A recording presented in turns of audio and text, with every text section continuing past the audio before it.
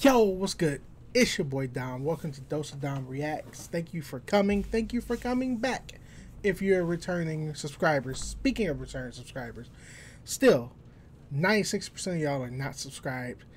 We hit our subscriber goal of 100 subs. We have 137 subs. Thank you so much. Thank you. Like, that is just amazing. Our next goal is 1,000 so we can get in the YouTube partner program and start monetizing.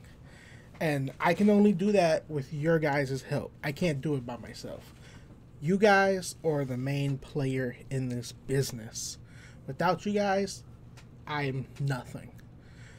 Nothing. I realize that now, and I'll always realize that. Today, we have, looks like a very fun video. This was requested by William Keith. William, I just want to tell you, thank you.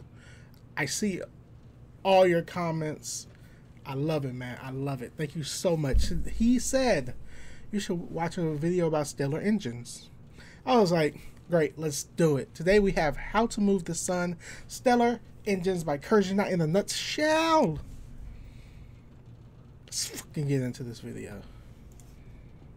Nothing in the universe is static. In the Milky Way, billions of stars orbit the galactic center. Some, like our sun, are pretty consistent, keeping a distance of around 30,000 light-years from the galactic center, completing an orbit every 230 million years. This dance is not an orderly ballet, more like a skating rink filled with drunk toddlers. This chaos makes the galaxy dangerous. Our solar neighborhood is constantly changing, with stars moving hundreds of kilometers every second. Wow. Only the vast distances between objects protect us from the dangers out there. But we might get unlucky in the future. At some point, we could encounter a star going supernova, or a massive object passing by and showering Earth with asteroids. Oh. If something like this were to happen, we would likely know thousands, if not millions of years in advance. Oh. But we Dang. still couldn't do much about it. Really? Unless we move our whole solar system out of the way. Yeet. Oh, no. Oh, yeah, with this. So, I forgot to say, my Cash App link is down below. If you guys would like to donate, it's going to go straight to the YouTube Premium, so we do not have to watch ads. Thank you.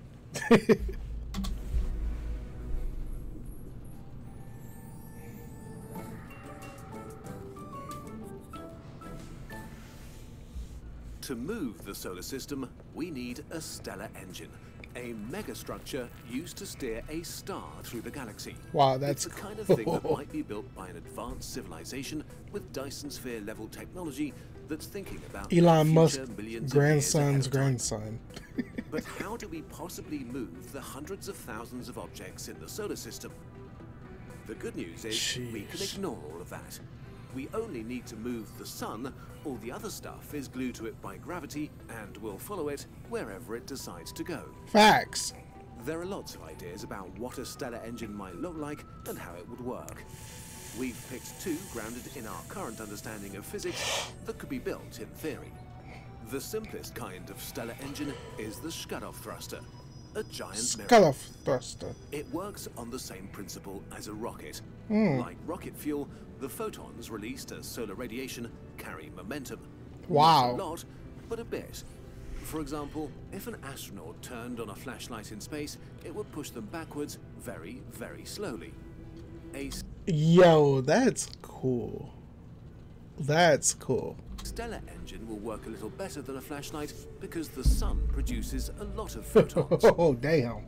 The basic idea of the Scutoff thruster is to reflect up to half of the solar radiation to create thrust and slowly push the sun where we want it to go. In order for the Scutoff thruster to work, it must be kept in the same place, not orbiting the sun. Okay. Although the sun's gravity will try to pull it in, it will be supported by radiation pressure, which props the mirror up. That's cool. This means That's the mirror cool. would have to be very light, made of micron-thin reflecting foil from materials like aluminium alloys. Oh, wow. The mirror's shape is important too. Enveloping the sun in a giant spherical shell wouldn't work because that would refocus light back to the sun, heating it up and creating all sorts of unpleasant problems. Instead, we use a parabola, which sends most of the photons around the sun and in the same direction, which maximizes thrust. Word of the day, parabola. To prevent accidentally burning or freezing Earth with too much or too little sunlight, the only safe place to build a Shkadov thruster is over the sun's poles. This means we can only move the sun vertically in the plane of the solar system and one direction in the Milky Way, which limits our travel options a bit. But I mean, that should be enough. For a civilization capable of building a Dyson sphere, this is a relatively simple endeavor. Not complicated, just very hard to build. At full throttle, the solar system could probably be moved by about 100 light years over 230 million years. Wow. Over a few billion years, it gives us near complete control over the sun's orbit in the galaxy. Wow. But in the short term, this might not be fast enough to dodge a deadly supernova. That's why we thought we could do better. So we asked our astrophysicist friend if he could design a faster stellar engine for this video. He did, and wrote a paper about it that's been published in a peer-reviewed journal. See, this is why I like this channel. They do their research. Even though they block my videos, they release them eventually. So I have no qualms. They do their research. I appreciate that. You can find it in our sources document.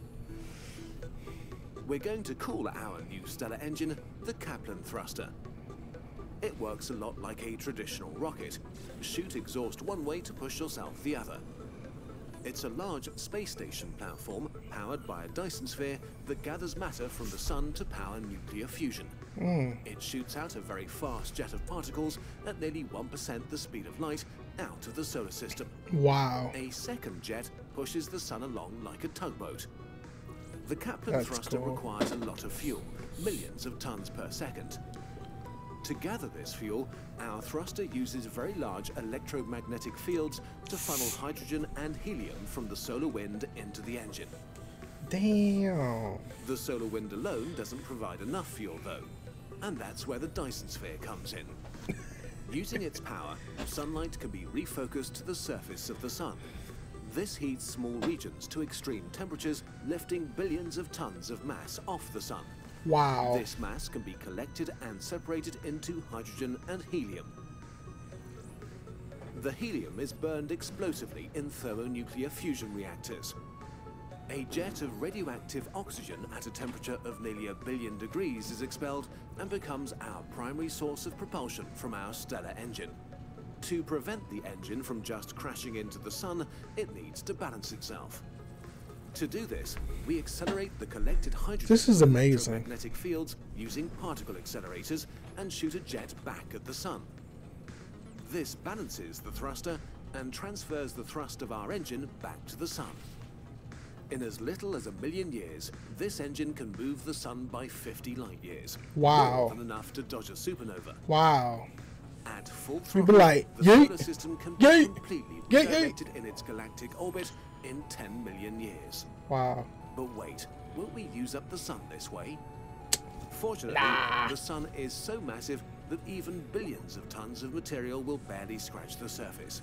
In fact, this megastructure will actually extend our sun's life, since lower mass stars burn slower, keeping the solar system habitable for many more billions of years.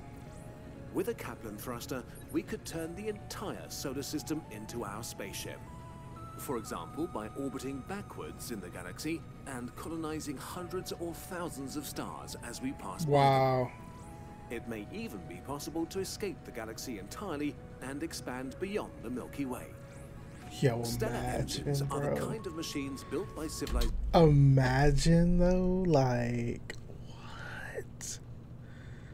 Yo, that would be amazing. Like, I know I'm not gonna be alive for that, but like, damn, son. Civilizations thinking not in terms of years or decades, but eons.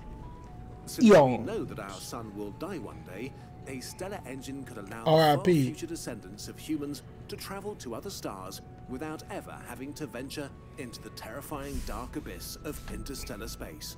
Imagine vacations 10,000 years from now. Where are you going? I'm going to Disney World Moon. Because you know Disney's gonna own like the moon one day and put a theme park on it. That's gonna be a vacation. Until we build a this is engine, crazy. We're adrift and subject to the whims of the galactic sea. We may not like where it leads us. Maybe our descendants will set sail and become an interstellar species for millions of years to come. We need to. This was our last video for the year 12,019 of the human era. Wow. With that being said, wow. Wow. Wow. Thank you so much for watching. Don't forget, video requests down in the comments below, 12 minutes or under, please. I will react to it. Doesn't have to be this channel. It can be anything. I will react to it. Please put a link. Don't put the title. Put the link to the video, please. I love you guys. Thank you so much for watching. I wouldn't be here without you guys. Thank you. See you guys in the next video. Deuces.